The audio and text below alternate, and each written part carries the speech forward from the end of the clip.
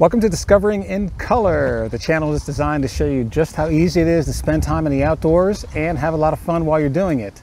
So today we're going to talk about power in the outdoors. Things you need to power up all those wonderful little electronic devices. And I'm going to show you battery power, and today I'm going to show you some uses of solar power to help you out if you're out there for an extended period of time. So we'll start with small. This little small battery right here, it's a Bruton battery. It's a little 2500 milliamp hour battery, so it's very small. It's got solar panels on the front, and it's got a little indicator on the back to tell you how much power you have. It's got one USB output and one micro USB input for charging. You can also charge it with the solar panels. Now be advised, this is a very, very small solar panel, so it's going to take quite a while to charge with this, probably 2 or 3 days if you're at zero in the sun sitting out for about 8 hours. I also carry this cable. This is an all-in-one cable. It's an older cable because it actually has one of the older Apple cables. It's got a lightning cable and it's got a micro USB cable, but it's a way to carry stuff without having to carry 3 or 4 cables. I actually do have an older iPod that I use this for, but shorter cables are always the best because you're just going to lose less power over a shorter cable than you will over a longer cable. And I carry all of this in a nice little Ziploc bag here. This is actually another USB-C cable that I carry in here. Next up, I have this Anker. It's a 13,000 milliamp hour battery, and this one has 4 lights across the front to tell you the charging where it's at. Every time a dot disappears, you've used up 25% of your power. It does have a light that you can use, a little small one there, handy but not too handy. It's got 2 USB outputs on it. It's got a 1 amp output and it's got a 2 amp output, so you can charge 2 items at a time. It also has a micro USB charging port. This is my newer battery that I carry because it's a little bit lighter. It's probably about 50 grams lighter than this Anker battery here.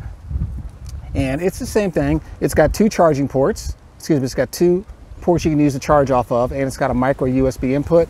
It's got 3 little dots right here that tell you power from 100% down every 25%. It doesn't have a light on it, but that's okay. I don't really need a light for this, and I've never used it for it anyway. And I also carry a couple of extra cables with that. Moving up, this one here by Charge Labs, this is a 20,000 milliamp hour battery. So this is a big boy right here, and you really want to think about it if you're going to use this for backpacking.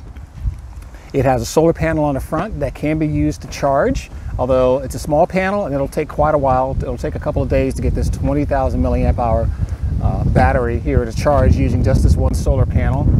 On the back, it does have a wireless area right here. So if you have a wireless phone or something like that, you can actually turn this on and lay it on top and it will charge the device wirelessly. It has 3 USB power ports here on the front, and it's got 1 micro USB input here on the side. It also has it's a nice little gadget here because when it's charging in the sun, the light turns green, and if you want to use it for light, this one's a little more effective than what you'll see these are here. All you have to do is you push it twice and you get a flashing light. This is a flashing SOS light. You can get a steady bright light, and you can also dim that down. One push knocks it down by 1, another push knocks it down again, and a third push gives you a flashing strobe mode. So it's a good little gadget to have, but like I said, if you're going to take it backpacking, you might want to think twice.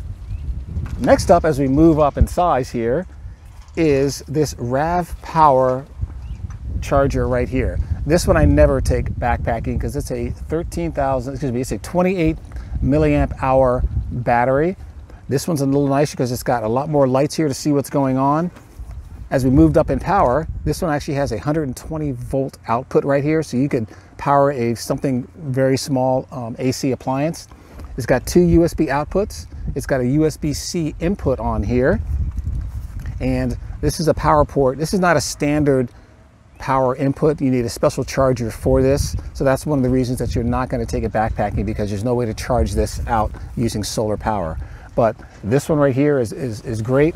I've taken it on airlines. I will let you know that you want to check with your airline before you take this, because some do have restrictions on the size of battery that you can carry on board.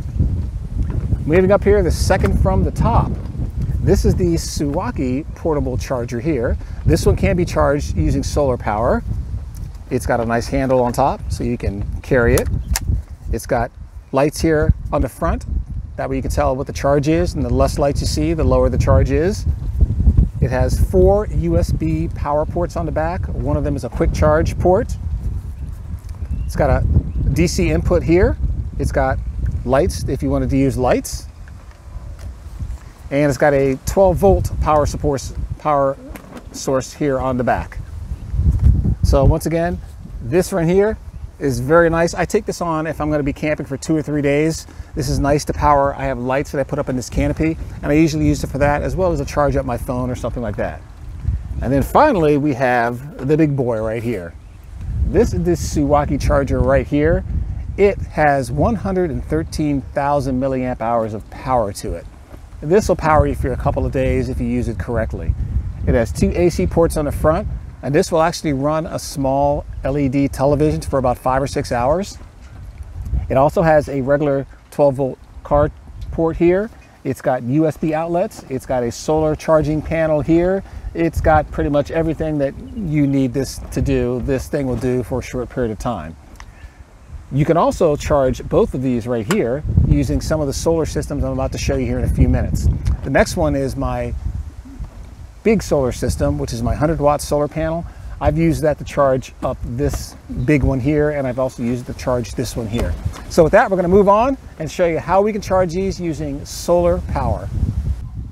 Now, these 4 panels here, these are part of my 100-watt solar array. When you put all these together, you get about 100 watts of power on a perfectly bright sunny day.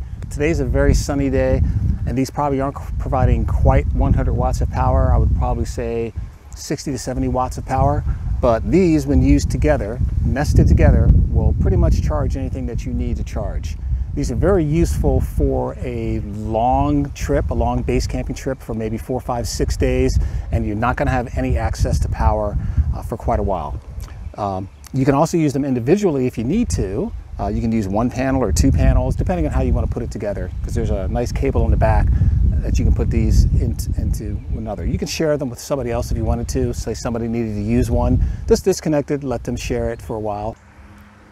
This smaller solar panel, this is a Suwaki 35-watt portable solar panel here. The panels fold up, and inside here it's got a USB connector and this first little storage pouch right here, which you can use to store any kind of cables or something that you might have. You can put them into here, and that's the USB connector on the front. It opens up to show you this array of 9 solar panels here, 4, 4, 4, and 5. So you've got 9 solar panels to provide up to 35 watts of power. On this one here, I'm going to show you how we're going to charge this small battery right here. This is our little Anker 13,000 milliamp hour battery. So all we do is we take our power connector and plug it in, take the USB end over here, and we plug that in here.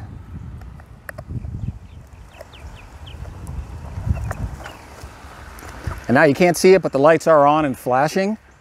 And we reset here. And now our battery is charging. If that battery were at 0 with this panel right here, it provides up to 35 watts of power.